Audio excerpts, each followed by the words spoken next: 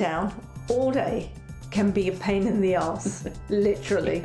We know this because our job involves sitting for several hours with clients, just like many other sedentary jobs.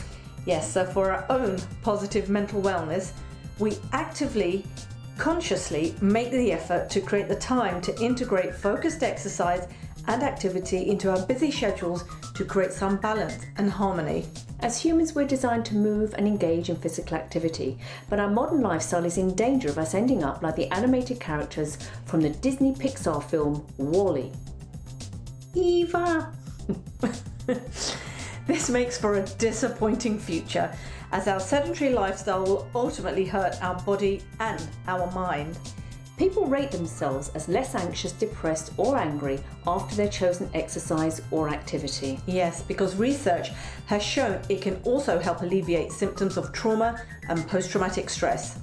Additionally, exercise or your favourite activity such as gardening is also unconsciously used as a sublimation to channel negative feelings into positive ones. We would like to encourage you to set a 90-minute timer so that after any non-physical activity, you get up, move around, climb some stairs, or go for a walk.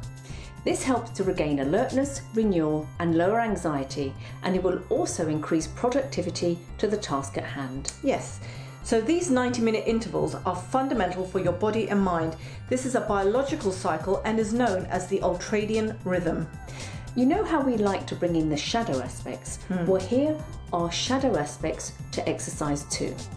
Yes, if you are exercising too much, there are risks to consider, as excessive exercise can be related to addictive patterns of behavior or to control body image.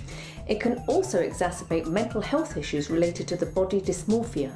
If you are concerned that you might be overdoing it, here are some signs for you to consider. There's things like dizziness, dehydration, rapid heartbeat, moodiness, Disrupted sleep patterns, decreased appetite, and frequent sickness or flu-like symptoms. Yes, but make no mistake, exercise and physical activity offers incredible benefits that can improve nearly every aspect of your mental and physical spiritual health, and will also contribute to you living a long and healthy life.